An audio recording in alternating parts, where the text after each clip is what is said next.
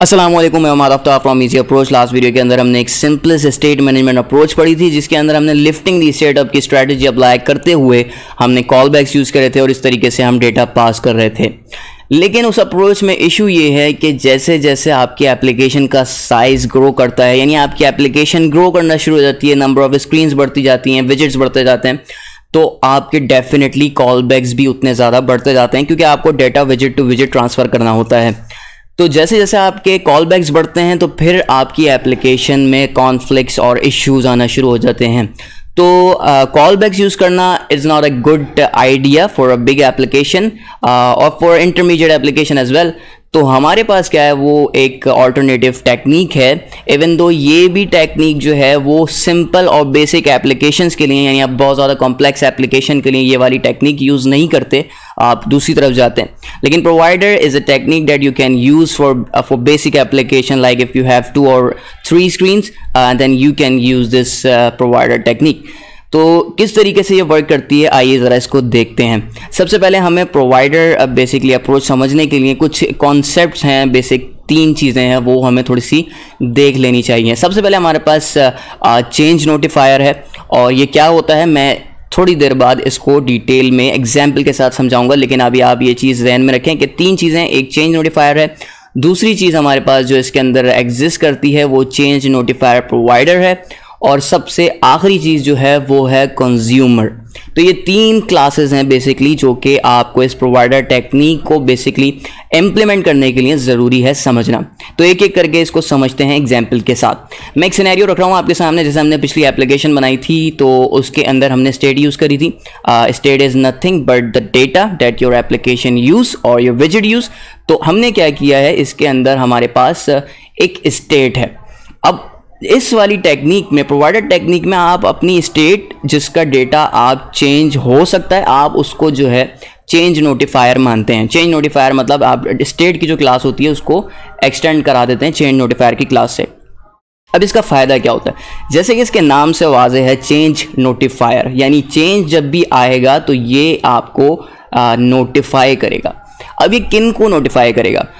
जाहिर है जहाँ जहाँ विजिट आपकी स्टेट को यूज़ कर रहे हैं, तो उनको ये जब भी इस स्टेट के डेटा के अंदर चेंजिंग आएगी तो वो उनको बताएगा कि चेंजिंग आई है, तो वो अपने आप को री-रेंडर कर सकेंगे। तो अब इसको ज़रा कंप्लीटली देखते हैं। अब ये हमारे पास एक स्टेट है, स्टेट के अंदर लेट्स से एक डेटा है जो कि मैंने स्ट्रिंग सेव कराया हुआ है हेलो वर्ल्ड, और हमारे पास एक एप्लीकेशन है और उसके अंदर टैक्स विजिट है और वो इस हेलो वर्ल्ड को यूटिलाइज़ कर रहा है।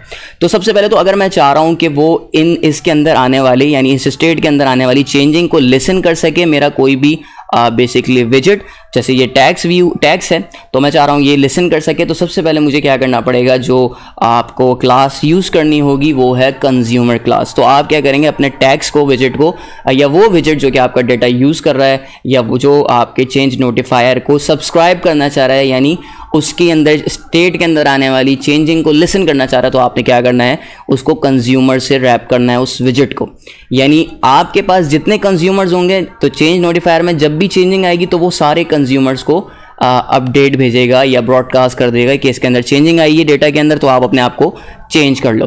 तो लेट्स से जब हमने कंज्यूमर बेसिकली अटैच कर दिया इसके साथ, तो इसका मतलब वो अब यहाँ से डायरेक्टली कनेक्ट हो गया, और इसके अंदर कोई चेंजिंग आएगी तो इसके अंदर चेंज हो जाएगा। अब लेट्स से हमारे पास जो था वो टैक्स जो था वो हेलो वर्ल्ड था, अब वो टैक्स से चेंज हो गया। तो होता क्या है, फिर आपके पास एक और अहम चीज़ है, जब आपका डेटा चेंज होता है तो आप एक मेथड कॉल करते हैं जो कि नोटिफायर लिसनर्स है, और ये चेंज नोटिफायर के अंदर मेथड होता है। तो जैसे ही आपका डेटा चेंज हुआ, आपने notifier listener data basically function call किया, और जैसे ही यहाँ पे फंक्शन कॉल होता है तो वो कंज्यूमर को बताता है कि भाई डेटा चेंज हो गया, और वो क्या करता है, वो कंज्यूमर अपने आप को री-रेंडर कर लेता है। तो ये चेंज नोटिफायर और कंज्यूमर का कॉन्सेप्ट हो गया।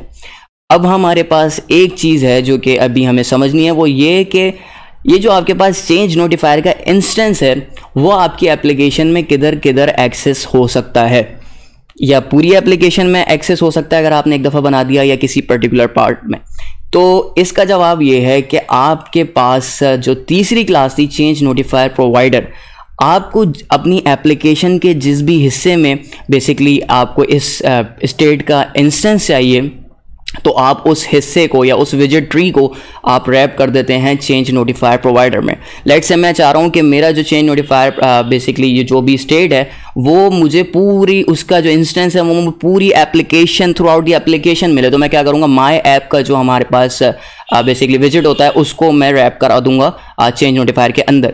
लेकिन हम ऐसा नॉर्मली नहीं करते, हम पूरी एक होल एप्लीकेशन में उसका इंस्टेंस नहीं पास करते, बल्कि हम लेट से अगर किसी एक पर्टिकुलर स्क्रीन में हम एक चेंज नोटिफायर से अपडेट्स ले रहे हैं या सब्सक्राइब किया हुआ है, तो हम क्या करेंगे, जो एप्लीकेशन की स्क्रीन है लाइक कार्ड स्क्रीन है, तो मैं कार्ड स्क्रीन को जो है कार्ड स्क्रीन के विजिट को चेंज नोटिफायर प्रोवाइडर के अंदर रैप कर दूंगा।